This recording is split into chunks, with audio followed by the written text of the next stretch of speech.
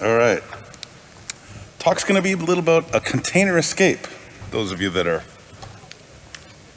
unaware, enjoy. What's up, DEF CON? Yeah, mics are hot now. After that, I think we're going to do great. Yeah. Okay, it's good. Awesome. All right. I'm Dagan. Hi, I'm Kline. So we're all here as, we're mostly like SRE, DevOps-y type people setting up clusters. We're not pen testers. So, but when we're going through setting up these clusters, we notice some things and kind of repeating patterns of, security issues that aren't being talked about enough. And that's kind of what we decided to put this talk together for. You don't have to be a Kubernetes developer to understand what we're talking about here, but you just got to think like one. And there's no 0 days today here. This has all been disclosed properly. And we're going to have 3 different demos that we're going to run through, different types of exploits that we want to tell everyone about. With that being said, with our demos at the end, I have a GitHub URL. The demo environment is set up in a local laptop using a make, and that file is available. So anybody that wants to can go and just clone that, that repo. You'll be able to step through each of the demos we do today yourself on your laptop. And there's also a step-by-step walkthrough. All right, let's get started. WTF is a Kubernetes. I like to think of Kubernetes as the operating system for the cloud. It takes anywhere from 1 to several thousand nodes or individual servers and turns it into a single orchestrated system. That system can span an entire data center. It can span multiple data centers and multiple clouds. It's the ultimate shift-left platform. As a Kubernetes developer, not only are you able to take advantage of containerization to bring your file system and all of your dependencies with your application, you're also able to declare the exact way that your application should be instantiated. You can say, I want to run this command with these args. You can include your configuration. You can say, I want 5 instances of it, and I don't want any of those instances running in the same availability zone. You can go further and declare how much CPU time should be allotted to each of your applications, how much memory is reserved for your applications. You can say, this is what I want you to do to monitor the health of the application and how to respond when it becomes unhealthy, even how to scale the application. Kubernetes is an extraordinarily powerful system. And the other thing that's really nice about Kubernetes is that you basically have, decades of Google's experience and other large cloud providers' experience in setting up these large-scale systems, and they've distilled all that down in a series of APIs to help you at any scale you want, whether it's like a Raspberry Pi up to as big as Google, deploy these applications and manage them. You get a lot of lessons learned out of that. So it's a really powerful system for managing your systems. So today we're going to talk about pwning a cluster. So I want to just quick little thing about what we consider this pwning a cluster. So basically, with all of that power to schedule workloads, spin up new instances, manage the networking, what does pwning mean here? So we're talking about, running your own workloads. This could be as simple as, Bitcoin miners. This could be something that you're using as more of an implant to pivot to other containers in the cluster, stuff like that. We're modifying existing workloads. So that could be if I'm running some application that's managing throughput from user data, if I can manage to modify the configuration of that pod in a way that makes it vulnerable to further exploitation, that's called pwning, right? We're going to talk about hijacking traffic. So one of the tools that we talk about a little bit is Istio, which is like the most robust and interesting man-in-the-middle proxy you've ever seen in your life. It's incredibly powerful. And if you can take control of that, you can man-in-the-middle literally anything in the cluster. It's really powerful. And then finally, the fourth one here is breaking out so that you're executing code on the host as root. And at that point, you control everything. And that's the pop calc up on the Windows box and prove you owned it, right? So we're going to talk about 3 different attack angles today. And realistically, this is not a real cluster that we're going to throw all this through. These vulnerabilities probably could have existed at the same time, but it's not like we ran into a cluster that had all of these at the same time. And again, no 0 days today. All right, so we're going to get started with phase 1 here. No more secrets. So I mentioned earlier, Istio is giant man-in-the-middle proxy. So basically, the idea is that we're going to inject something into every time we launch a container, and we're going to hook onto it to take all of those traffic through IP tables. We're going to use MTLS, mutual TLS authentication, so that when you, as a developer writing a service, you don't have to figure out how to make MTLS work. You just run your pod in a system with Istio, and you get the benefit of all that. And that's kind of where Kubernetes becomes really powerful, because we can take all of these lessons learned in hard cryptographic problems and boil it down so the developers don't have to think about it. It's kind of like just bolt-on end-to-end encryption, and it works really well most of the time. One of the other great things about it is this Kline tool, which is visualization. So now that you're intercepting all the traffic and watching it through the network, you can really figure out what you're doing and how your network's working. Quick shout out to JWT's pronounced JOT, JSON Web Token. Obviously, we're not talking that much about it, but I just wanted to bring it up as a concept of, when you see this, it's a very common authentication protocol. How these little cookies are made. Jot.io is a really great website for if you ever get one of those and you have to interpret it. And the important part here is that it gets HMAC'd at the end. So, as everyone knows, cryptography is perfect and very, very easy to implement. So we're going to talk a little bit about something we noticed. You guys ready to hear about a vulnerability? Yeah. So one day, Dagan's setting up Kline on one of his clusters, and we're bringing it up, bringing it down. He's tweaking all the parameters in the Helm chart to figure out how to deploy it right. And after doing that the first time, stands out the first time, you get that login page. Hot damn, got it. And then the next time you don't get the login page, and eventually he notices that he's taking these pods up and down, and the login page doesn't refresh. He doesn't have to log in each time. So in Kubernetes, pods are generally ephemeral, which means that they're not storing data between sessions. And there's ways to store persistent data in Kubernetes. So we started digging into it like, okay, if it's keeping my session alive, where is it storing that information, that cryptography to do the HMAC signing? So I dug in.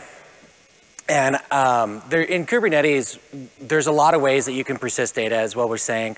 In this particular case, what I would have expected to see is a Kubernetes secret, where you install Kline for the first time, it looks for the secret, it doesn't exist, so it creates it. From then on, it would see that same secret and use that as its signing key for the JOT. But there was no secret.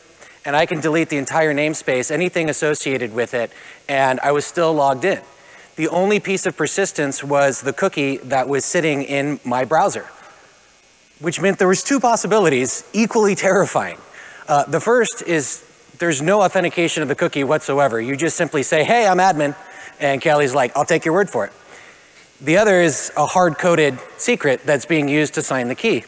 So I dug through the code, and you can see, bottom right corner, Kline, hello. Let's see how we're doing on time. I got a couple minutes. So anyway, I went over to Jot.io, and I threw that in, and I was able to just recreate or fabricate a perfectly valid Jot that would allow me to access Kline as an admin. The reason that happened is because they had an insecure default. It could be configured and overwritten in the Helm chart to specify, but nowhere did anybody take the time to say, when you're installing this application, you should definitely do this. So nowhere did it actually happen. So let's take a look.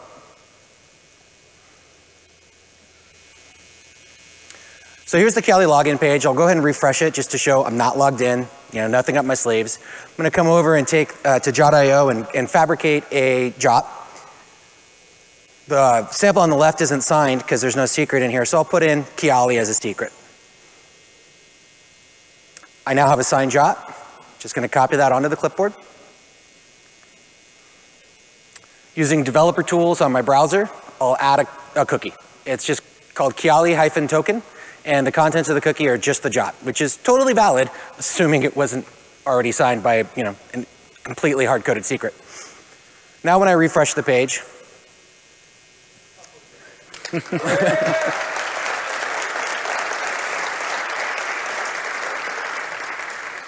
fortunately, from the attacker, Kline is extraordinarily powerful.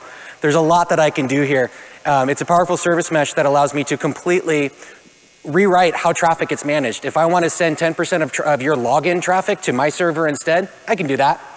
If I want to add entirely new ingress points to things that shouldn't be secure or shouldn't be exposed, I can do that. I can pretty much do anything that I want to do. So, Dagan, we were sitting at the bar that day, and you were telling me the story about this. One of the things you mentioned was that when you kept reloading the page the next day and the next day, it still stayed up. How did you make that work? Well, my talk on security ramifications of time travel was rejected, but I'll explain. So here's the code that Kline uses to authenticate a cookie. A job. The line 67 there, it's the second one from the top. It just says to the library, hey, can you parse this token, and if it's valid, give me back the claims. What the developers didn't understand is that particular library, it didn't care what time it was. It just said, yes, this is a validly signed job. What's not on there is any attempt to say, well, the expiration date, is that in the past? Wasn't there. So you could do a replay attack with this, no problem. So, if we imagine our fictitious cluster here, we've now, we're able to get to this Kali service, we're able to forge credentials, and with that, we can pretty much read anything in the cluster, and we can write to Istio, which is the networking, throbbing, the nervous system of this cluster, and we can reroute that wherever we want. The default for installing Kali is not read-only. So at this point, we can man-in-the-middle proxy literally anything we want. We can blow up the system, we can shut it down, we can steal credentials. So at this point, it's safe to say we've pretty much pwned that cluster. There's not much left to do there. So that's right. Thanks for coming to our DEF CON talk. But Dagan, what? We promised them 3 demos. So what if I said earlier the default wasn't that it was read-only. Let's say it was read-only. What do we do with read-only now? Okay, that is admittedly a little bit of a challenge, but fortunately, this talk doesn't end there. So let's go back and we'll say, we're gonna make this harder on ourselves, and let's say that somebody responsible named Will Kline set up this instance of Kali, and so it is in view-only mode. What could we do? Enter my friend Fleet. So is anybody out there familiar with Fleet, with Rancher? Okay, so you guys know. 2 victims. Do you work for Rancher? Ooh. Listen up. So no, this was responsibly disclosed and it has been resolved. But Fleet is GitOps. So for those not familiar with GitOps, it's essentially, it's a really popular and great way, genuinely a good way of administering cloud infrastructure, where you put your configuration, you put whatever, the manifest that you need to deploy into your cluster into a Git repository. And then you can have multiple clusters pointed at the same Git repository, and it's an easy way to build at scale. Also, it's Git, so it's actually very auditable, and you can go back and say, hey, Will, you deployed this thing, why did you do that, right? There's other instances of GitOps tools for Kubernetes. Flux is a popular one. Argo CD is a little bit more mature. But anyway, that's Fleet. Well, and the other thing that's great about GitOps tools like Fleet is you can basically, everyone's had the situation if you're any sort of cloud admin where you set something up, it's running good, and then, somebody comes along, says, oop, needed to expand that disk a little bit, and oop, needed to redirect that and change labels here. And as time progresses, you just get farther and farther away from whatever you thought the truth of your cluster was.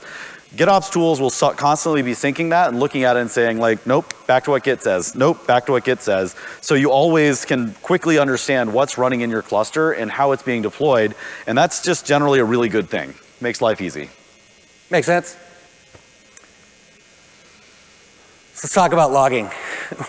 I've been professionally developing for about 15 years, and one of the things that I've come to learn is that developers either whisper or they shout when it comes to logging. Unfortunately, in this case, Fleet was one that was more of a shouter. And as I was digging through the logs one day, in fact, it's even a little bit worse than that. When you're running Fleet with multiple clusters, and that's not what we're doing in our demo, but just so you know how bad this was, if there's an error message, it gets displayed in the UI within a product called Rancher Dashboard. And so it's very, very helpful. And I was working with Fleet, and I tried to deploy something and it didn't work. So there was an error message that popped up that said, I tried to get this Git repo and I wasn't able to. The problem was, Fleet uses a library called GoGetter from HashiCorp. And the way that GoGetter works is you provide a URL that tells it everything it needs to know to go and get whatever file you're asking for. It can work with Git repositories. It's a very valuable tool. But in order to get the Git repository, you need to give credentials. And so those credentials need to be embedded in the URL. And when the error comes back and says, I couldn't get this entire URL and the credentials are in it, The error message that gets logged includes the credentials to the Git repository, which we just said you can use to deploy anything you want to all of your clusters. So what could we do with something like that?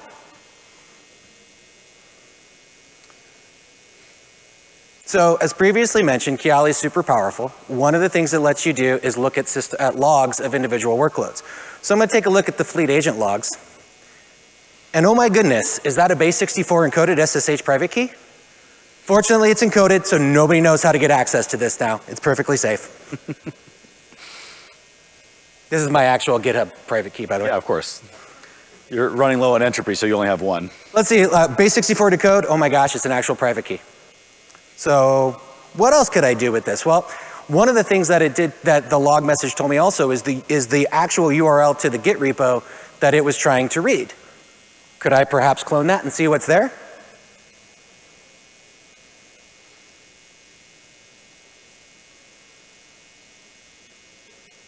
Yep, I can. And it turns out it's a Helm chart, which I can do some interesting things with. It turns out the reason that there was an error is, if you look at the branches listed, it's only main. Main is the only branch that exists. But this is looking for the develop branch. So what would happen if I created a develop branch, put my payload into it, and pushed it back up to the Git repo? Well, let's find out. I'll just create a job, and I'm going to put my malicious payload into that job. This one's set to just pop a reverse shell.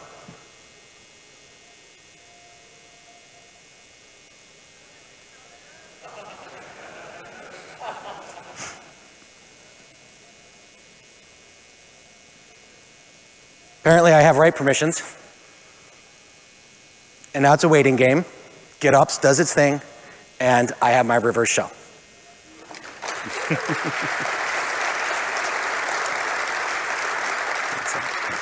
We're going.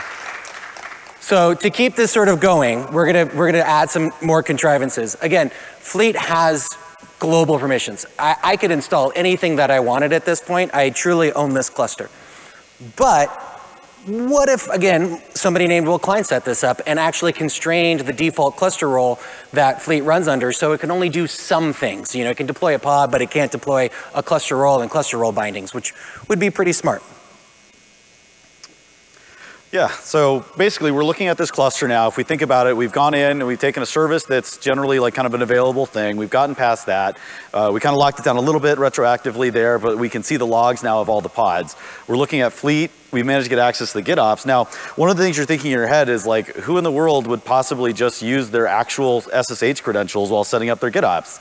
Well, I find this all the time in the real world. Like, it happens pretty often, especially with GitLab tokens, where the developer will go in and generate a personal token with read-write access instead of going in and creating a deploy token with only read access. If we only had read access, this would be a lot harder to do, but there's a lot that you can do with that information.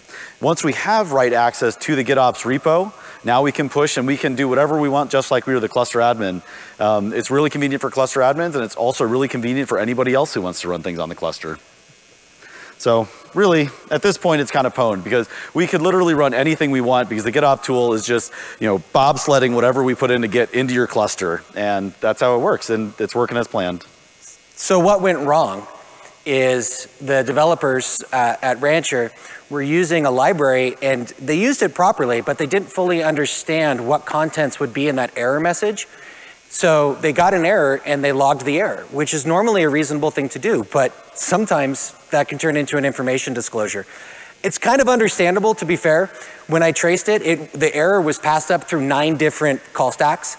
So it was just like, here's an error, here's an error, here's an error. And when you get to the very top one, it was like, I don't know, log it. That way we know what went wrong. All right, and so we're going to talk about phase 3 here. So let's pretend that we had, in this fictitious cluster, we have a read-only Kiali. We have a super locked down RBAC around our GitOps tool. But let's look around and see what we can find there. So in this cluster we're working on together, we were using this tool called Longhorn. Now, when I said earlier that Kubernetes is this whole API, really the API describes how to do all the things you want to do in your cluster, like I want to launch a service or I want to have an endpoint, right? But there's actually, the API specific implementations vary cluster to cluster. So there's a thing called the container storage interface. It represents how is persistent data going to be stored on the cluster. Normally the pods are completely ephemeral, so you lose it, you lose it. Longhorn is a microservice-based storage system that runs on Kubernetes. So at this point you have Kubernetes storage feeding Kubernetes storage. So it's a pretty neat project in that sense. It's made by Rancher, and there's a couple different pods running, but there are two ones that we want to talk about today. One of them is an instance manager, which is running on every single node as a daemon set. And the daemon set says, when a new auto-scaled node pops up, I want to launch my pod on that one and do some things. So it's running everywhere in the cluster, this daemon set. And then there's also the Longhorn manager, which kind of wrangles all of those instance managers running all the different instances. So these have a communication between them, and they manage the provisioning of storage and all the different actions. So as part of our hardening, getting things ready, I pull up Longhorn and I'm looking at some of the pod security policies, PSPs. Those are being deprecated, but that's a talk for KubeCon. And I'm looking at the default ones, and I'm just like, wow, they're basically allowing everything. There's a requirement there is a PSP, but you've done everything you can to disable anything useful in it. So it's like having the firewall where everything's left open to all the ports, right? What's the point of having a firewall? You're just checking a box that you have one at that point. So we started going in and trying to figure out, like, okay, what can I narrow this down for? And I'm going in and out, and we're launching it and tearing it down, and just it's taking forever because every time I try to take the least amount of privileges away from it, it crashes and won't run. And so we're piecing this apart, and it's like, well, really, there is no reasonable PSP around this. It's doing all sorts of nasty things. It's bringing in directories from the root on the host into the container on the inside, and then it's also running itself as root, which, if you're in a container and you're mounting all the important directories inside your container and running as root, you're not really a container anymore. You're just a way to run code at that point. It nullifies any of the security advantages. So we're looking at this thinking, okay, well, at least we can try to make the network layer secure because they didn't support any network policy or MTLS. So I started digging into that now, and just more of this weird behavior where the network policies are really difficult to write because every time it does something, it opens up a new port. And fun fact that a lot of people don't know, that when you're declaring your pod spec, you specify which ports you have. That's more of just road signs and information. Your pod can listen on anything. That is absolutely not a firewall. That's not a firewall rule? Yeah. We've had this conversation where they literally thought that those were some sort of firewall that was blocking traffic. It's really just a convenient shorthand to help you locate the port. So we can't lock it down. We can't, the inside the container is a mess. The networking's a mess. And at some point we started talking about, like, what is this pod doing and why is it literally root on every single host? So we started digging into it a little bit and thinking about it, and having had our conversation about the Kiali thing before, we're like, okay, well, let's pick this apart and see how it's authenticating, because we started noticing that we weren't seeing secrets in the cluster, which, that was the same hint that we had for Kiali, that Kiali was up to no good. So we're digging around, and we're not seeing anything that's storing the persistent data to, how would these pods authenticate each other? And like, if it worked with MTLS, we could kind of pretend that it was doing a good job because Istio can kind of fill that gap, but we couldn't get it to work with Istio because of this weird network behavior. So we're digging around, and sure enough, we found that they actually weren't authenticating each other. It's just a gRPC that's listening on a standard port that's not declared, and away it goes. Okay. So gRPC, for those who may not be aware, is a remote procedure call protocol from Google. It runs on top of HTTP2. It uses protocol buffers to encode data. I love it. It's a very cool protocol. You should absolutely be using gRPC, like, truthfully. One of the nice things about it is you don't have to write the server and client bits yourself. You write a protocol or a proto file that defines, this is what my API looks like. If you're familiar with Swagger, it's a little bit like that. But then in addition, gRPC has plugins for all sorts of languages. So you can run that the plugin in your compiler and point it at your proto file, and you actually get the server or the client. With the server, it expects you to have something that implements an actual interface that does the thing, but it gives you all the connective bits in between, and it's really nice. It's particularly nice if you're an endpoint developer and you want to support people that are writing in different languages, because you could write in Go, somebody else could write in Java. I don't know why they'd write in Java, but they could write in Java, and then they could just run the plugin and they get a Java client for your API. It's also really nice because it's easy to read. So I was really excited when I looked at Longhorn's repo and just saw these proto files in there. I was like, oh, I can read that. That's simple. So I started pulling it apart, and I saw this service that was called create process. And I thought, well, I hope that the Longhorn developers have a different meaning of process than what I have. So let me look at the parameters that get passed to this service. And there was fun little bits in there, like binary and args. And I thought, surely this is not an API that allows anybody inside the cluster, because remember, cluster's networking perimeter is the cluster. It's not at the namespace. So no ability to add a network policy, no ability to use Istio to do MTLS enforcements, no authentication. This can't be the case. They must be doing authentication somehow. Now, Longhorn Manager does generate the pods itself and push them out there, so it could be generating something as an environment variable, which wouldn't be the most secure thing, but it'd be okay-ish. No, it wasn't authenticated at all. It took me, I work on the West Coast and Will works on the East Coast, so I have to wake up at 5 a.m. and start work. So it was about 5:05 a.m. and I was looking at this, and I'm awake now, and I reached out to Will and we said, well, let's do a POC. Like, this can't be a thing. So we started looking at it a little bit, and I said, well, what can we do with this access? I mean, it's sandbox, it's a container. Well, we'll go back to what Will was talking about the file systems from the host that were being mounted. So there was two, proc and dev. Not the best two. And Will said, you know, in proc, PID1 root, that will always be the host's root file system. So I wonder if we could just say something that's just going to touch something in host proc 1 root. Let's get fun, Etsy, whatever, right? And so because this was written in with gRPC, it took me about 25 minutes to slap together a real quick POC and go and run this thing. And Will's sitting there he's SSH into the node, and he's like, okay, I just did an LS on Etsy. Go, I hit go, he refreshes, and there's a file that says, this should not exist. Owned by root. So, so we took that a little bit further. We developed an exploit for it. It's called Rustler. It is available on GitHub.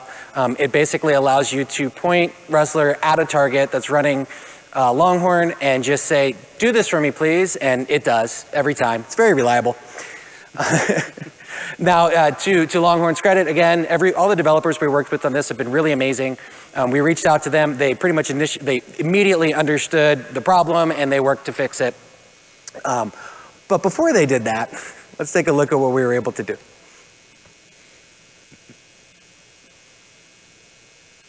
Okay, so I'm back on my reverse proxy from the previous demo. All right. I need to find Longhorn. I need to find something. So I'm going to temporarily confuse broadcast with netmask. Ignore that. And I'm going to run a quick nmap across the subnet that I'm working on, looking for anything listening on 8500, which is what Instance Manager listens on. It's not a big subnet, so it doesn't take long. There's two. I'll grab one. Remember, it's running Ubuntu. That's the base image. So I have access to all of Ubuntu 2004 that I can run commands against. So I'm going to start up listening again. And I'm just going to do a really basic one-liner bash reverse shell.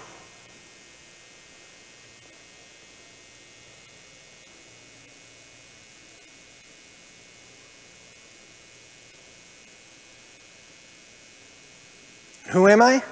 I'm root.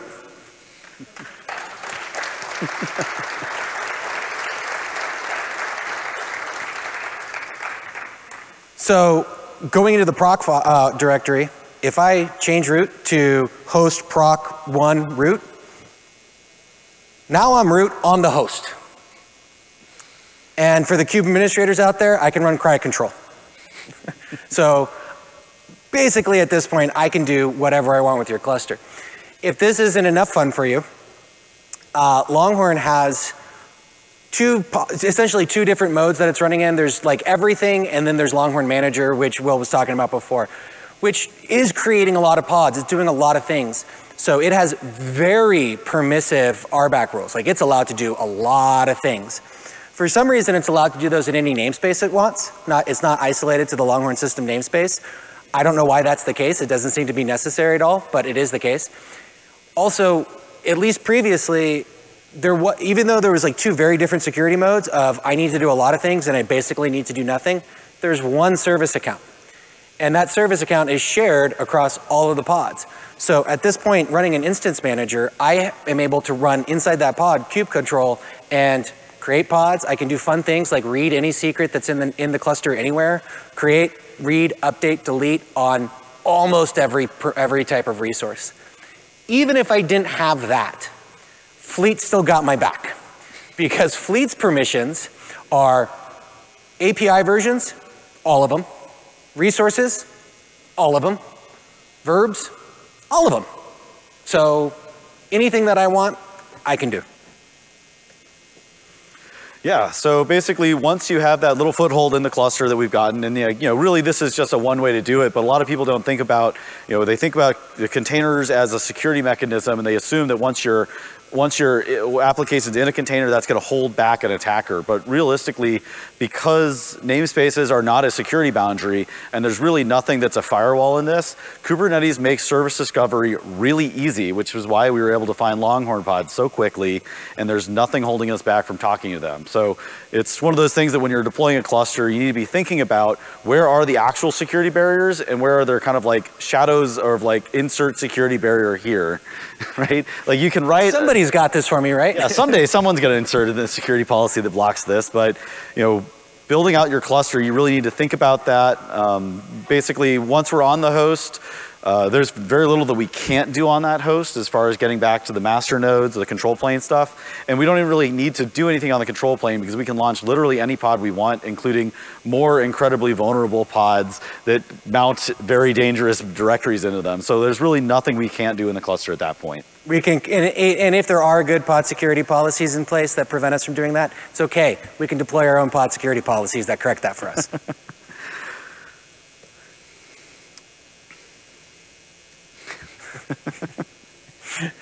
All right, so some big takeaways. One thing that we do really want to emphasize is Kubernetes itself is pretty damn great. The Kubernetes developers are absolutely amazing. There's a ton of them, and they're some of the most brilliant developers that I've ever had the pleasure of working with. But not everything in the Kubernetes ecosystem is written by those Kubernetes developers. And a lot of times, to be really fair, these projects, they start off as one developer's idea, and that turns into a proof of concept, and then someone goes, cool, ship it, it's mission critical, let's go. And we don't necessarily rewind and sort of rethink, is it secure? Is it what we need it to be? Yeah, I mean, you have some bullet points on that. One of my things that I like to drive home with people is like good code does not equal good deployments, right? One of the advantages of Kubernetes being the ultimate shift left capability is that developers get to work on deployments, but there's also people that have been working in system administration and building all of this cluster stuff out. A lot of lessons learned about how to have least privilege, and the developers aren't necessarily thinking about that. So a lot of what happens is you'll see a perfectly good project that was actually implemented pretty well on the coding part. Then when you go to deploy it with the Helm chart, like Bitnami has a lot of this, none of the defaults are anywhere near secure, and it's difficult to secure it because of the way things are written. So just because you have a really secure project like your MySQL, your Postgres that's up to date, doesn't mean that the deployment of that system can't shoot you in the foot. So, not that there's any attackers in the audience today, but if there were, what do? You got your hands on a Kubernetes cluster, maybe you found an insecure application that lets you get like just a toe in. How do you pivot? Understand some of the common mistakes that people make. What are the assumptions that are just frankly inaccurate in a Kubernetes environment? So again, going back to service discovery, there is unfortunately commonly a presumption that networks are, like the namespaces are network segmentation. They're not. So look for people that are just have completely insecure APIs, and don't be surprised if you find it. Secrets should exist somewhere. Somehow information needs to be shared across these different applications that need to be able to communicate with each other. If that doesn't exist, ask yourself, how is this being secured? Because it might not be. Additionally, GitOps is super fun to play with. If you can get access to a GitOps repo, you own not one cluster, but lots and lots of clusters in all likelihood. So watch for that. And then finally, for me at least, don't forget to check the logs. I go back to it. Some developers whispers, other developers definitely are shouting. You know, I think one of the things that I want to wrap up on here is that Kubernetes is pretty damn great and it has all this great stuff in there, but a lot of the bad behaviors that people do on their local development machines just has a tendency to get embedded into the deployment systems and then end up through GitOps into the cluster. So, in no world is GitOps, I used to joke a lot with people that like SecDevOps or SecDevOps is really just that we took the developers and fired all the ops team, right? There's a lot of lessons learned from traditional ops that can be applied through DevOps type stuff to the deployment of applications on Kubernetes, and we can't let the devs just take over the whole process because we forgot to hire an ops team. Okay, so before we go to questions, again, I mentioned that the full demo environment is automated and available. These slides are available too, by the way. Any of the main tracks, if you go to media.defcon.org, you can get all these materials, the recording, all that's there. But feel free to go there to github.com/Dagan/defcon30. I promise to really actually try to support folks for at least the next couple of weeks. So if you have problems working through any of this, open an issue. It should be pretty easy for folks to do. Also, today we talked a lot about what can go wrong in Kubernetes. And if you're interested in knowing how to protect your clusters from that, we're going to be doing a similar talk, but in like the defense side at KubeCon, Cloud Native Con in Detroit in October. So feel free to meet up with us there. With that being said, we have, I think, just under 10 minutes or so left. So if anybody has any questions, there's a goon back there with the microphone. We'll do our best to answer them for you. Thank you very much. Yeah, thank you.